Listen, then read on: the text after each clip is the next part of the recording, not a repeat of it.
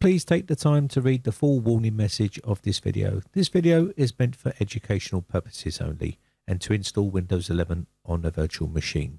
What you guys, got another video here for you on an easy way to install Windows 11 on any unsupported PC hardware. Now there's quite a few ways of going about doing this, and I have made videos on this in the past, but quite a few people have pointed me to this PowerShell script and said they want to know how to use it and how to install or upgrade Windows 11 on unsupported hardware using this PowerShell script. So I thought I'd make a video and show you how to do it.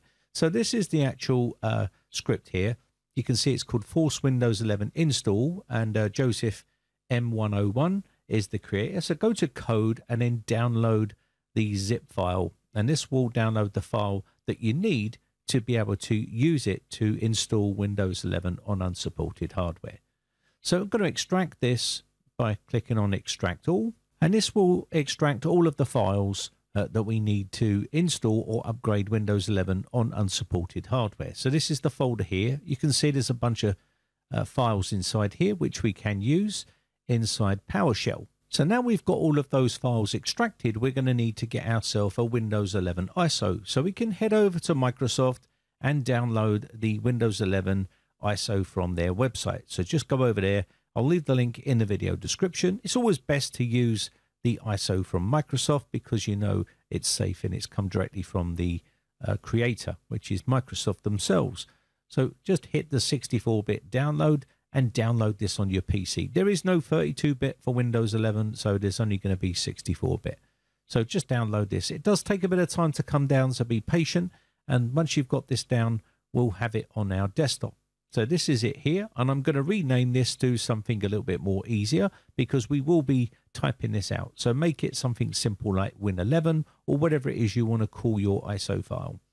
So I've got mine called Win11. I'm now going to drop this into our folder in the root directory of that folder. As you can see, the file is now inside there. This is the easiest way to do this, and this makes it super easy to install or upgrade Windows 11.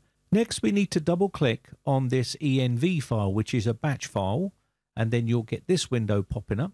Click on Run Anyway, and now this will open up PowerShell as administrator. So we should have PowerShell open now, just like this here. Now, before we can run any sort of scripts on this system, we need to use the unrestrict command, and this is going to allow us to run scripts on this PC. So you can see here, this is the command here we need to put out. It's called execute policy, unrestricted, and you can restrict it after you've finished if you wish. But this is going to allow us to run scripts on this PC. So I'm going to push enter, and now we need to type A to say yes for all. So type A and push enter again, and this will take us on to the next step, which is basically running the right script in that package that we extracted a little bit earlier. So let's go back and take a look inside the folder, and I'll show you exactly the script that we're going to run here.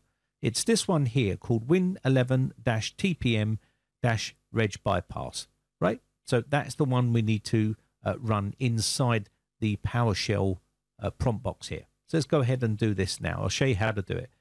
It gives you all this information on the website as well. I'll leave all the links in the video description.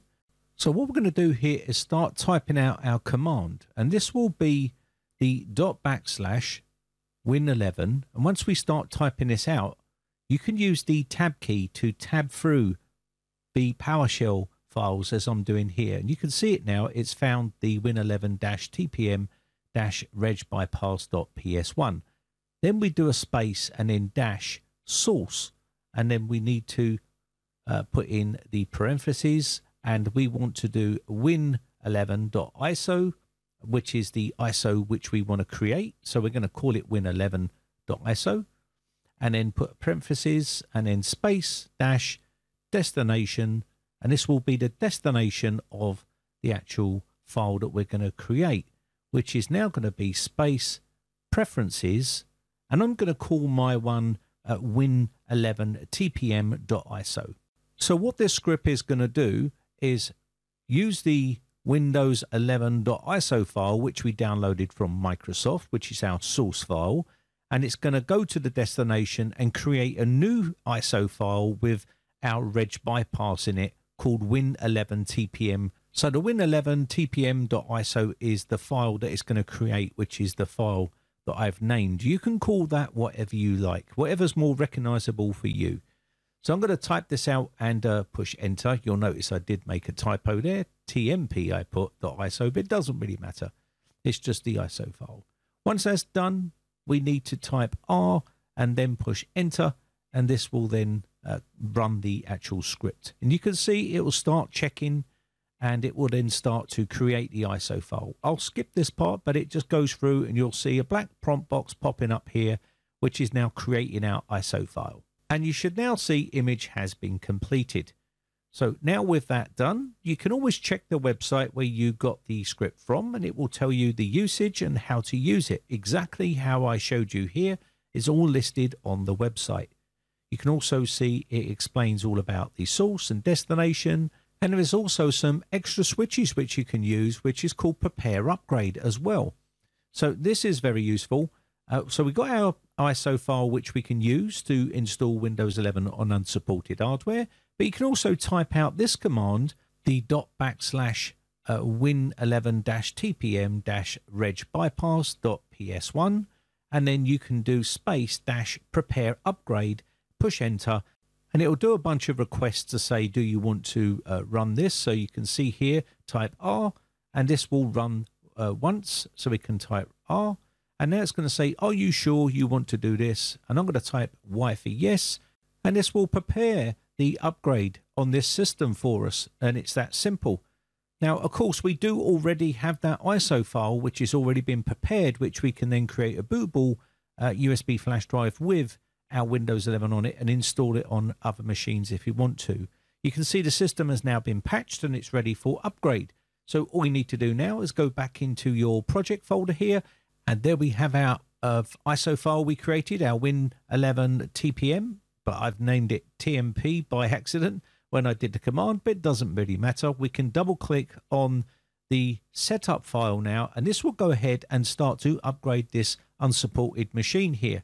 And you can see install Windows 11, and we want to change how the setup is downloading our drivers and stuff, because we don't want to update Windows during this process in case it removes any sort of keys that we've added in during the prepare upgrade process.